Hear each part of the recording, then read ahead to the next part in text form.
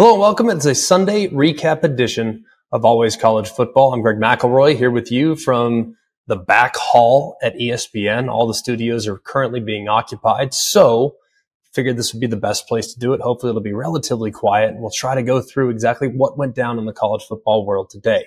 Michigan Wolverines are the #1 seed. No drama whatsoever. Not at all surprised.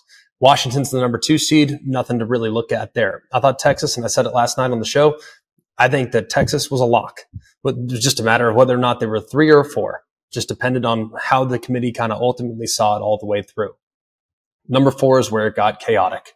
And I can understand completely where people stand. And for those that have listened to the show for a while now, I have been adamant in support of the Florida State Seminoles. Still am. Still support them. Still believe that they got dealt a really unfortunate hand with the injury to Jordan Travis. Feel terrible for Mike Norvell and their staff. Feel terrible for Michael Alford, their AD. Feel terrible for every single player on that roster. I do. I think it's absolutely an imperfect process. And the good news is it's all going to change here in a year. And could this team have won a national championship without Jordan Travis? I don't know. I don't think so. If you want my honest opinion, I don't think they could. But should they have been given an opportunity? That was up for the committee to decide. They decided no. And that, I think, is an unprecedented thought. Because if you go year by year from the start of the college football playoff in 2014 all the way to where we're at now, year 10 of the college football playoff committee giving us rankings every single year up until this one, it's been the 4 most deserving. Now, their bylaws tell us that they need to go off of the 4 best.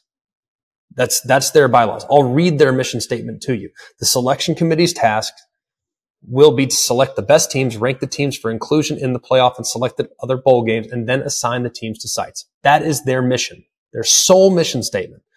We've always said, well, that just feels disingenuous. That doesn't feel right because they've never, ever, not once have they ever made a controversial decision on selection day.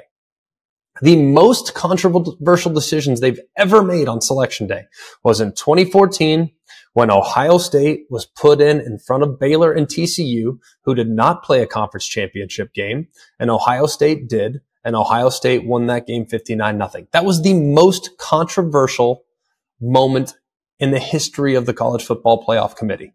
The second most controversial was in 2018 when a 12-1 Ohio State team was left out in favor of a 12-1 Oklahoma team that had just avenged their loss to the Texas Longhorns from earlier in the regular season. The reason why it wasn't that controversial at all is because Ohio State that year lost to Purdue by 29 points. It wasn't competitive. So this is by far the most controversial decision the committee has ever made. And I said last night's show, I've said it for weeks, I'm not the one ranking them.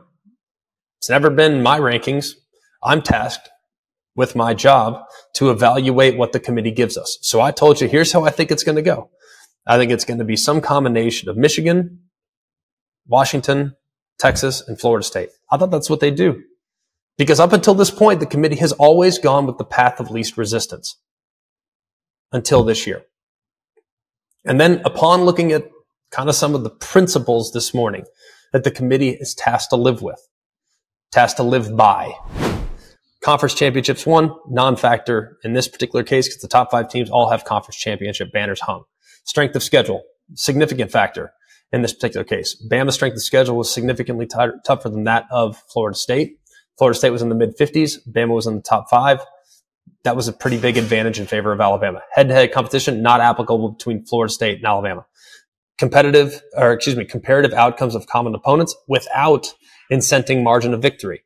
They do have a comparative opponent, but you cannot account for margin of victory. These are not my criteria, by the way. These are the College Football Playoff Committee's criteria. I personally think some of the criteria is ludicrous, especially this last bullet point within the criteria. And if you don't believe me, go look at collegefootballplayoff.com. They have all their mission, the proposed selection process. They have everything all laid out. It's right there for you. And I'm just pulling it right off their website. Other relevant factors include availability or unavailability of key players and coaches that may have affected a team's performance during the season or likely will affect its postseason performance. Now, that is a bullet point that I think as we move forward, we need to do away with. As we move into the 12-team playoff era, we need to get rid of, well, if a key player's hurt, we can't put them in. If the team earned it, they should be in. They should. Regardless of whether or not that one individual that might be very important, if the team earned it, they should be in. That's why today I thought was the most shocking result I've ever gotten from the College Football Playoff Committee. The easy thing to do would have been to put Florida State in. They're undefeated. They won the Power 5 conference, the ACC. They beat a Power 5 team in their non-conference, a team that's currently ranked in the top 15. That would have been the easy thing to do. Instead, the committee went back to their original mission statement. For the first time in the 10-year history of the committee, they went back to their original mission statement and said they are tasked with selecting the best teams. Now, you tell me, and everyone has their own interpretation of what best means, right? Everyone kind of evaluates that differently. I don't know if I'm going to evaluate it the same as you're going to evaluate it. And frankly, within the College Football Playoff Committee meeting room, there are 13 individuals.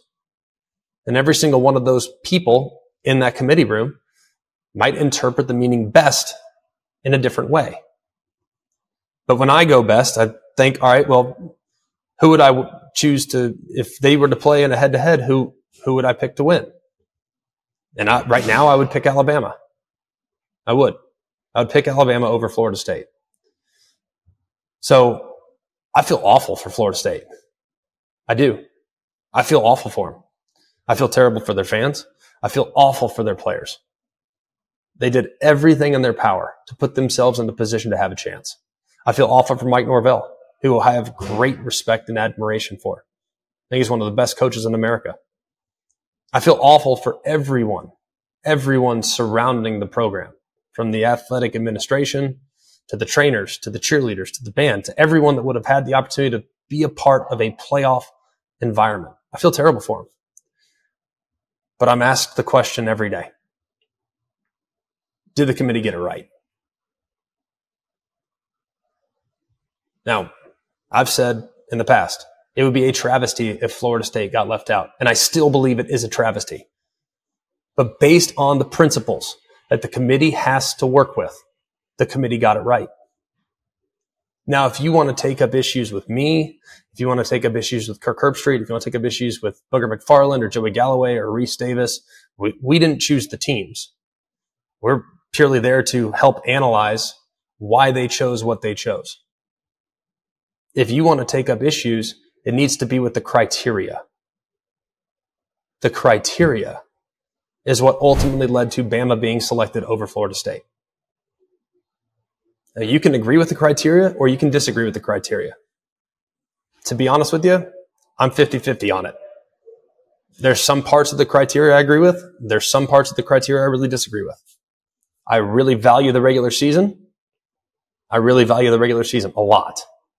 I've hold the regular season in a highest possible regard. But I didn't write the criteria. I didn't write them at all. And if in the criteria, if in the bylaws of the collaboration is relevant factors such as unavailability of key players, that's part of the decision-making process, it has to be factored in. And I feel terrible for them.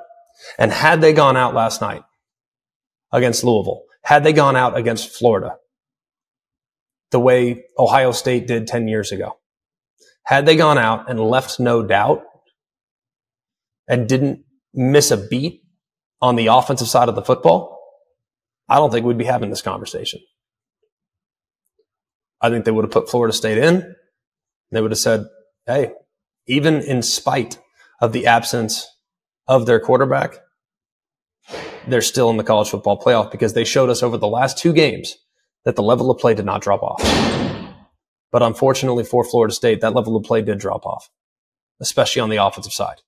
Defense was phenomenal the last 2 weeks. Phenomenal. Absolutely phenomenal. You could not have asked for a better performance from their defense than you got from Florida State against Louisville.